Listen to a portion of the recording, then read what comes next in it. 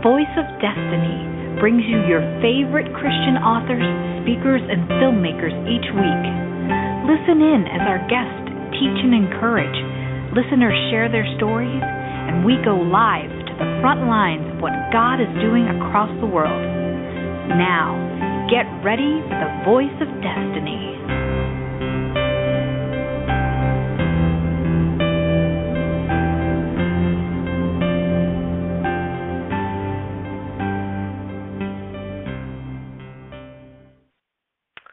Well, good morning. This is Larry Sparks with Voice of Destiny, and I am absolutely excited about our program today. We have the honor to have Heidi Baker with us on the show today, and I have actually called in to Mozambique, Africa, and she will be joining us any moment right now. But I just wanted to give you some context of what we're talking about. We're talking about the power of one encounter in the presence of God, how it pushes ordinary, everyday people into their destiny. Whether it's Moses in the burning bush, Gideon, who thought he was just a weak guy, and then the angel of the Lord told him, no, you are a mighty man, and he went out and accomplished supernatural things, whether it's Jesus meeting the woman at the well in John 4, where this woman had been with lover after lover, and then she encounters Jesus, the lover of her soul. That encounter caused her to be a preacher commissioned to go back into her city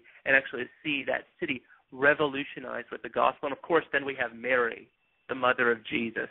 And that is an example that we'll be talking about. Heidi Baker gives a wonderful parallel to Mary, the mother of Jesus, in her new book, Birthing the Miraculous. And really there's such power in saying yes. Yes to what God has, yes to the encounter that God wants to give us, and yes to the supernatural life that he wills each of us to live. So it's such a privilege for me to have her on the program today. And just a little bit about Heidi. She founded Iris Global with her husband Roland. Together they've served as missionaries in Indonesia, Hong Kong, the streets of London. But today we're going to talk about a significant event that took place in her life in 1995 where God called her to Mozambique. But let me just let you know, the calling of God in her life, it wasn't just she was just reading the Bible and this call happened. Although that happens, it wasn't just, I was sitting around and I felt like this might be a good idea.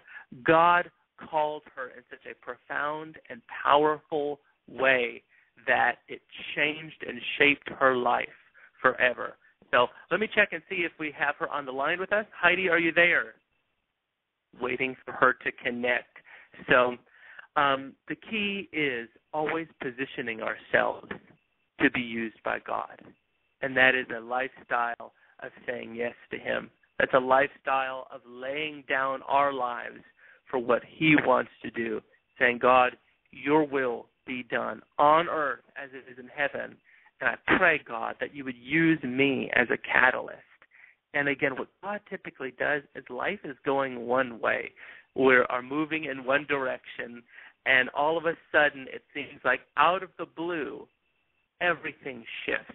Everything changes. One moment, one encounter. And that is the wonderful thing about Heidi's story. You know, many of you I know recognize Heidi Baker as a mother in the faith, as really a revolutionary in the 21st century, her and her husband Roland, who are out there on the front lines, getting their hands dirty, demonstrating what love in action, the love of Jesus looks like. And what I love about their story, I love how it was birthed. I love that moment where God called Heidi and really catapulted her into this incredible, where they're seeing thousands of churches established. They're seeing miracles happen left and right, people being raised from the dead. And I know Heidi celebrates all of that. But even more than the miracles, even more than any kind of numerical growth, which we could talk about, Heidi celebrates more than anything the miracle maker, Jesus Christ. So just letting Heidi's team know, you guys just let me know when you guys are all set, and I'll have her right on. So, and you can interrupt me at any point. So we are just getting ready for what God wants to do in a generation. And I love what He is doing. He is calling people to the front lines. He's calling people out of complacency. He's calling people out of a dreamless life and a dreamless existence as well. And He's calling them into their destiny. So, all right, Heidi, just wanted to check and see. Are you there with us? Hi, Heidi. Yes. Hi. How are you? Oh, I'm good. How are you? I am doing great. Listen, I know we have a short time together today. I just wanted to let you know it is such an honor and a privilege to have you on the program with us. Oh, bless you. Thank you. Thanks Well, for having us.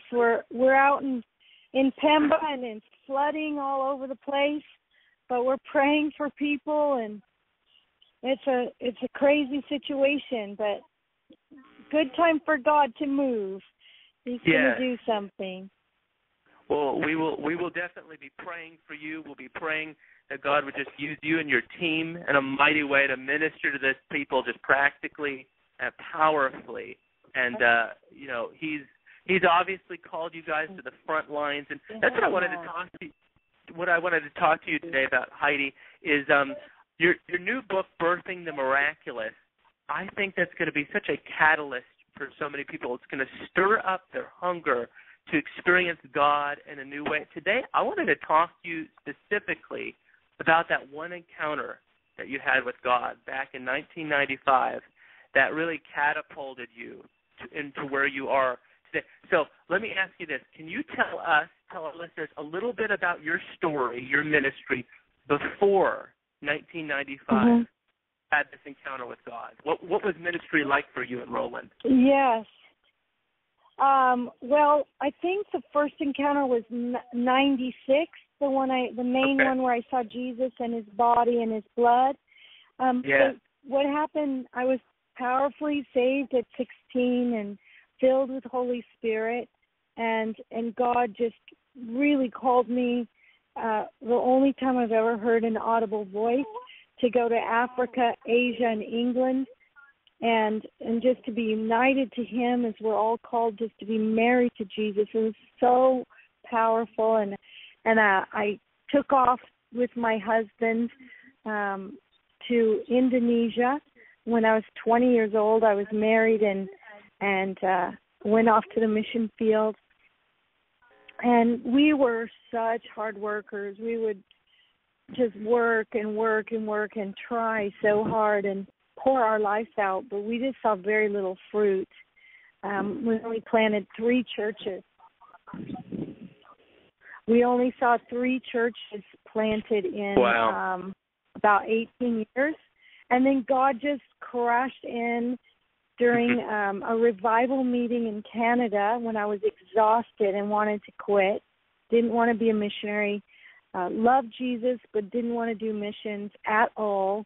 We were being shot at. They were really persecuting our kids, and it was so hard. And I just said, God, I love you, but I don't want to do missions.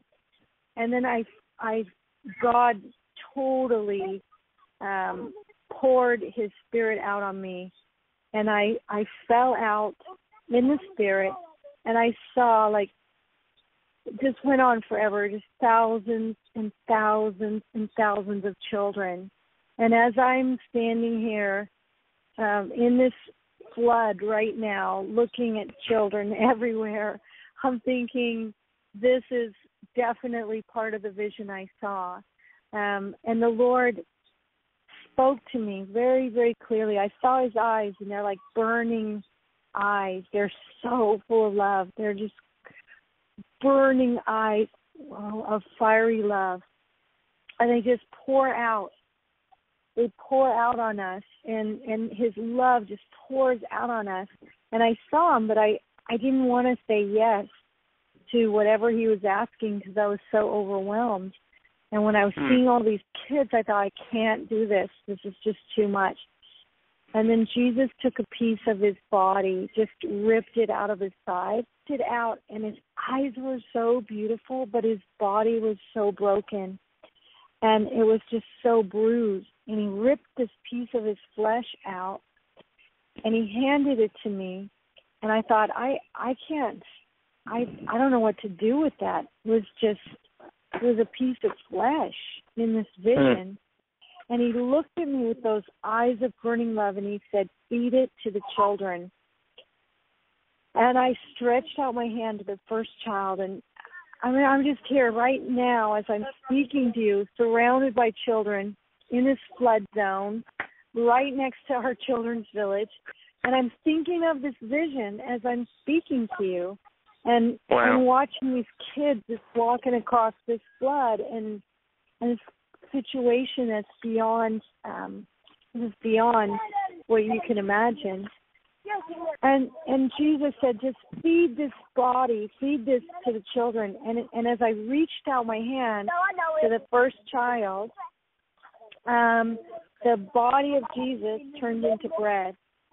And it just turned into bread. And as it turned into bread, it's so cool because the kids are taking my hand right now as I'm just sharing this again. And whoa. So it turned into bread, and then Jesus looked at me, and he didn't even say anything. It was like heart to heart, face to face, heart to heart. Hi. And he just looked at me, and he said it was a cup of, I'm just meeting one of the girls that go to our school walking through the flood water. Oh, and he said it's a cup of suffering and of joy. Will you drink it? And I drank that cup. And I drank the cup of suffering, which for me, I wish you could see.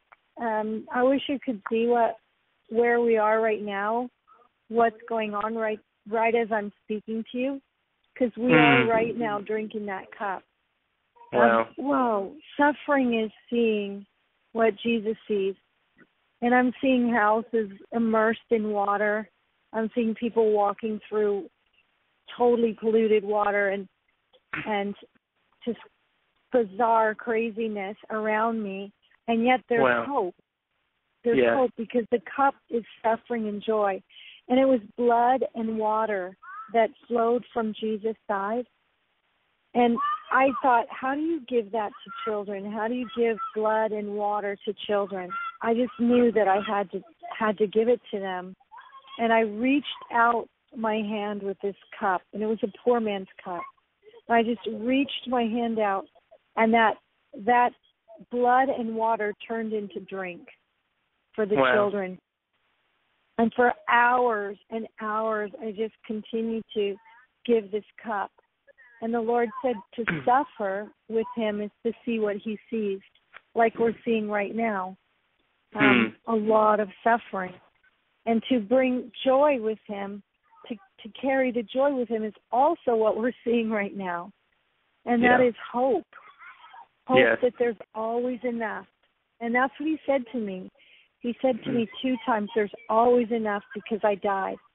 And that's why instead of just running away in a situation like this with mamas around, skinny mamas and kids in rags and houses underwater, instead of running away, it's like I believe there's always enough.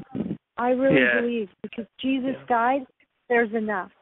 Because Jesus died, we can believe him. And so that vision changed my life, and we went from 3 churches in our movement to over 10,000, and we went from 320 kids to caring for probably close to 20,000 children now in villages and schools and children's centers. So everything changed from that day, and we've never said no to a hungry child. Heidi, let me ask you this question. Just as you were talking, you guys, even right now, as we are speaking, are dealing with some pretty overwhelming odds. You guys, and for all of our listeners, if you're at all familiar with Heidi's testimony, her ministry, it reads like something out of the New Testament, out of the life of Paul. I mean, being persecuted, being put in jail, being shot at, all that. But Heidi, let me ask you this. When you have an encounter with God, whether it's the encounter that you had with God in Toronto or just where you experienced the manifest, tangible presence of the Lord, how do encounters with God equip you to deal with what you have to do on a daily basis? They carry you through. I mean, obviously the Word of God carries us through. But no entra la volta, Paulo. I want my kids out of that crazy polluted water. It carries you through because you just, instead of being overwhelmed by the circumstances, you're overwhelmed by the love of God. You're overwhelmed by your intimate relationship with a loving, living God. Yes. So when I look at this flood, instead of saying, well, it's hopeless and we have too much on our plate and we can't do anything about it, I just look at it and say, okay, what do you want to do, God? What's your plan, Jesus? What do you have in your heart, Holy Spirit? And you can hear the kids, like they're full of faith. They want to go and help people. They want to go. These are little 10, 12-year-olds saying, we'll go, we'll help, we'll pray. Seriously, it's not just me. It's now a movement of children, African children, Asian children, Westerners, Easterners, South Americans, and we're all saying we'll stop for the one. We'll first stop for the one. Wow, who is the one? Jesus. We'll stop and adore him and worship him, and then we'll stop for the one in front of us. You know, we're not supposed to stop for 1,000 every day. Everybody love the one in front of them. Pour kindness out, pour love out. And all of that comes just through encounters with the living God, through just being on my face. And sometimes it's Daddy God loving me and saying, no, he loves me for who I am, not for what I do. And that's huge, because that just makes me want to go out and do all the more, you know, because I'm in love. And our children are in love.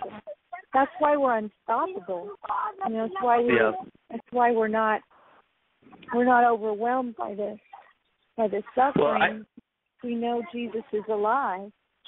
Yes. Well, and Heidi, I just want to encourage our listeners for a minute. The wonderful thing about reading anything that Heidi writes, like her new book, Birthing the Miraculous, any of her material, is that really it takes theology, because over in the West, and you know this, Heidi, by coming over here, we have a lot of great teaching. We have incredible teaching, but I think God wants to take our theology and make it reality, put hands and feet to what we believe. And you know, Heidi deals with this on a daily basis, and I believe her stuff will encourage you to do that. So, Heidi, let me ask you this, because you went and got your PhD in systematic theology. So you have studied the Word. You love the Word of God. Why is it important for us to take what we know, what the Bible says, and just live it out and actually believe what the Word says is true for everyday life? I think we owe it to the world to show them the living God that we know. I mean, Holy Spirit wants to live in us, but he also wants to flow out of us. Yeah. And I just believe the book. You know, the people in this movement, we believe the book. He's alive. He's not a clockmaker God. You know, I studied 10 years of theology and at a secular university for 4 years, and there's this idea he's a clockmaker God. He just wound up the world and let it go. And I say he's a God who's alive. He's a God who's alive and able and in action, and I believe that God can do anything. I believe he can turn water into wine. We can walk on water. We can raise the dead in Jesus' name. We can see blind eyes open and deaf ears hear. And we see God do miracles on a daily basis. Not just me. I'm one little tiny person in this move. I'm one little tiny piece of a puzzle. But all of us are seeing it. Children will watch God move. Teenagers, adults, all different nationalities. We just believe God, and He's literally healing, turning white eyes brown. He's opening deaf ears. He's giving us this passion to care for the poorest of the poor, to run into war zones and flood zones and famine zones and say, Jesus is alive and He's going to help you. He's transformed the way we think. You really know He's alive. The Word is true. The Bible's true. And we're in love with the one who inspired every page of it. We're in love with them. We're so in love with them. That's why we're out here in the rain again. Yes. We're out here, talking to you because we care about you too and the people listening. We really care that you understand the beauty of Jesus.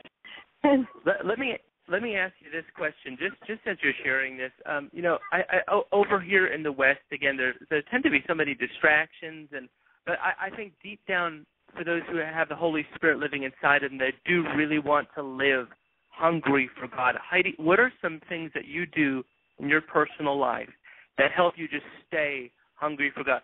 Before you answer, I remember listening to you. You shared at Bethel, and your message. I love how you prepare your messages. You really just ask Holy Spirit to give you whatever He wants to share, and you share it. And the message was sad. It was something being satisfied and yet ravenously hungry. And I love that concept because He satisfies us, but He also leaves us always hungry for more. So what would you say to people? How do you keep yourself hungry for God? How do you stay that way? I actually stay hungry for God by being in His presence and letting Him love me, just letting Him love on me, and then by loving the one in front of me, which turns into 2, which turns into 100 or 10,000 or 100,000, by stepping into disaster zones and situations that are beyond hope and looking at it just right now, looking at what I'm looking at, watching people brave through this water and watching houses that are crumbling down and 300-year-old tree that's broken and saying, okay, I'm hungry for more. Like, I need more of God, and I need Him to pour out His power and presence on all these people here by looking at war zones, looking at Europe, where people have fallen away from God, so many of them, and saying, God, You're alive. I'm so hungry for more. I'm so hungry for more. I have to have more of God. I want more for myself, but I also want to see every man, woman, and child on the face of the planet know who our Daddy is, who our Daddy God is, and that He's alive and that He's in love with them. So I'm probably you can argue with me, anybody. I'm one of the hungriest people on the planet. I really am. I'm so desperate for God. I don't care what it takes to get closer. I just want more of Him. I just want Him.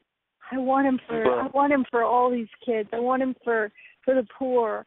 I want Him for the rich who are poor in disguise. I just want more of God. And I want Him to pour out His presence, and so that there would be hundreds of thousands of laid down lovers that would do anything. That would just do anything to carry His love. That's why I'm so hungry. I'm desperate. Well, Heidi, one thing that one thing that struck me in your book, and it was earlier on in the book, and I think we'll end with this, is I really believe there are many people who are listening either currently or who are going to be listening to this in the archive, and God has put extraordinary things in their hearts, just like He did with you and Roland. He's given them dreams.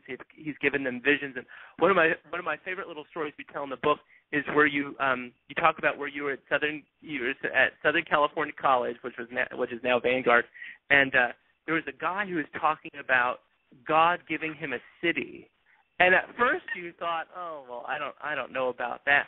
But then, by the end of the story, I love what you said. You said, it seemed to me that if God could give somebody a city, he could also give someone a nation. And Heidi, would you mind, just out of that revelation, just out of what you learned through that, going from, I don't know if God can give somebody a city, to I want a nation, would you mind praying for our listeners? Because for those of you guys out there who are listening to us, I know God's put dreams in your heart. I know God's given you vision. I know God has things preordained and predestined and planned for you to do big things that are beyond your ability to accomplish. But through his power and his presence and that encounter with him, I believe you can do it. Would you mind, Heidi, just praying for our listeners to see those things released in their life, that they would birth the miraculous? Oh, yeah. Let's have todos vocês vem cá orar para eles.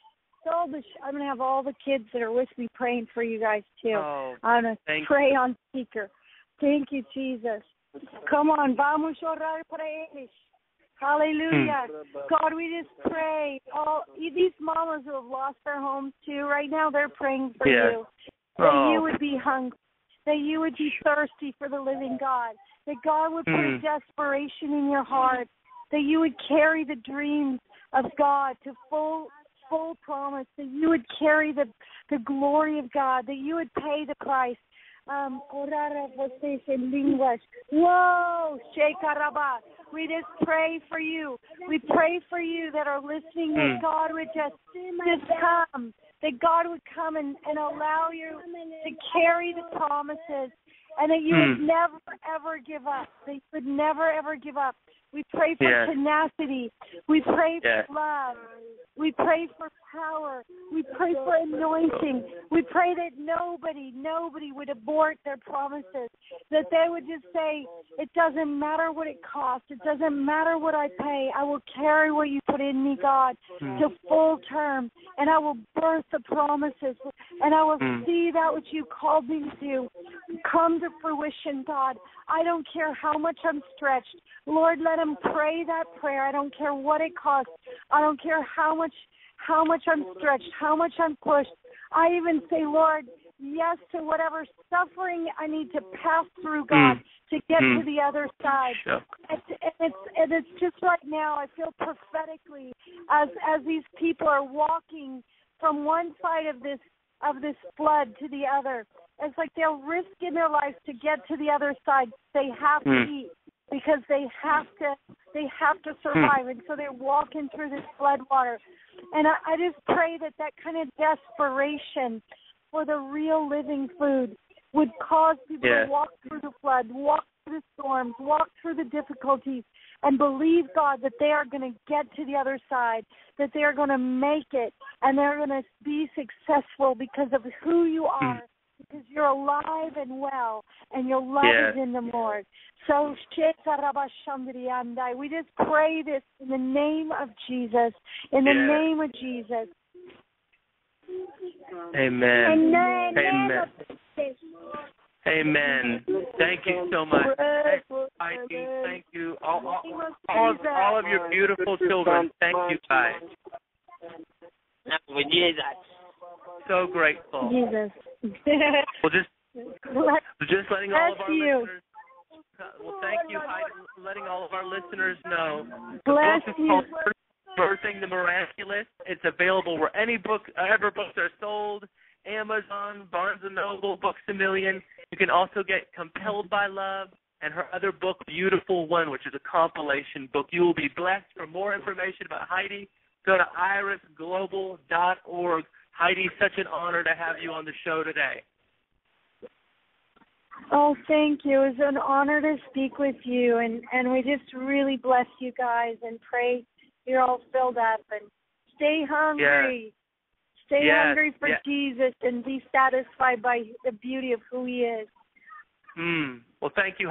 And we'll be praying for you guys. We'll be praying for you and your team and for everybody in this whole flood zone. That God would be there and that you would see him move mightily and do incredible, extraordinary things.